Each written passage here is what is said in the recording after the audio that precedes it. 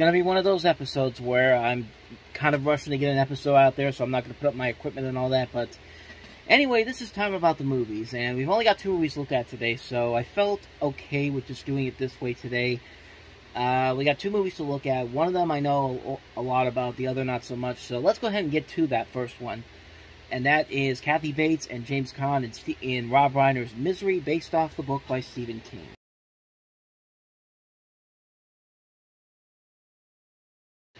You know, it says an awful lot when Stephen King actually likes your adaptation of one of his books. He's been notoriously known for not liking a lot of his versions of his different books that have come to life on either on the big screen or on TV, but he really likes this one. This is apparently one of his top 10 favorite film adaptations, and I mean, honestly, you can kind of see why. It's a really damn good movie overall. I mean, it works solely because of both Kathy Bates and James Caan. They work very well in this movie. Bates, in particular, really stands out here. She's given this great performance and, of course, won her an Academy Award for Best Actress. And, yeah, James Caan's really good in the movie, too. I like that the movie is very brutal. It doesn't pull any punches. It just shows you straight up how dangerous this woman is to this author. And you got to give it to Rob Reiner. I didn't think he had it in him to do a movie of this caliber, but lo and behold, he did. And, you know, honestly, I think these two work so well. Like, I'm looking at some of these other names that they were looking at to get to play these characters. They apparently went to William Hurt twice.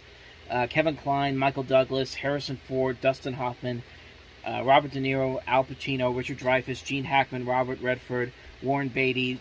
They all turned it down, and honestly, it probably works for the best, because I think James Caan really fit that role very well, especially, and Kathy Bates. I don't think anybody else could have played Annie Wilkes, even though they wanted Angelica Houston and Bette Midler.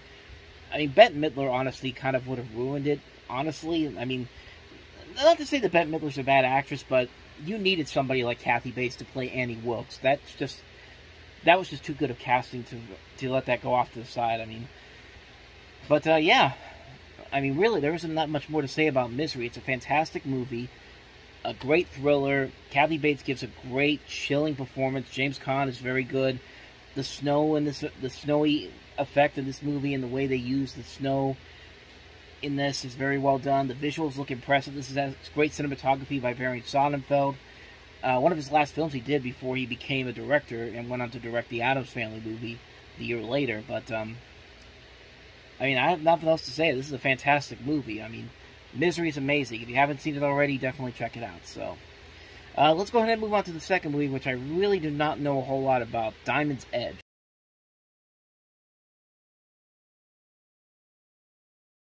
I mean, if Wikipedia can't even find a description or a page for this movie, it probably doesn't have a whole lot of memorability to it. I mean, I've been looking online for the last couple of minutes now trying to find something that I can use to talk about this, but everywhere I go, it's either under a different title, it's either a different year. One page says it came out in 1988, but on Box Office Mojo it says 1990, so you know what, screw it. I mean, I acknowledge that it exists. I acknowledge that it came out in 1990 on the same weekend.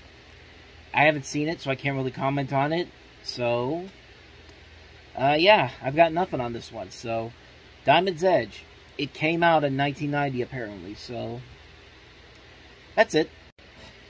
And on that note, we're done. So, that's it for this edition of Time About the Movies. When we meet up again on Sunday, we go to the final 4 weeks of 1990, and then midway through the week, we jump into 1991. We're already moving at a good enough pace here.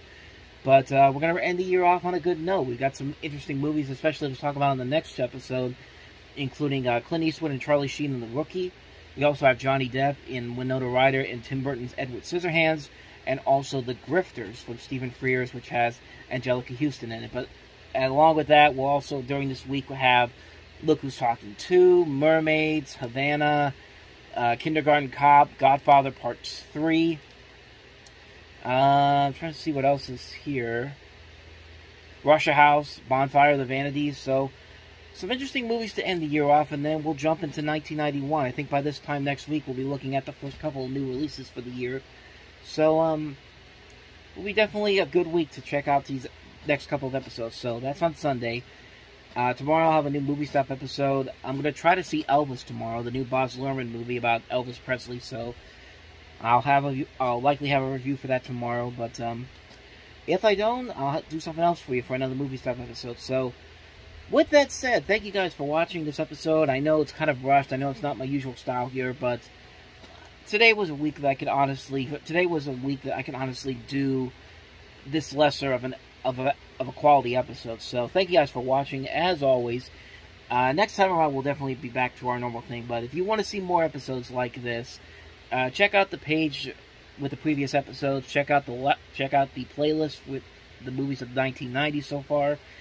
And I'll see you guys tomorrow for a new movie stop episode, and then Sunday for a new time about the movies. So thank you guys for watching. I'll see you guys next time, and until then, take care.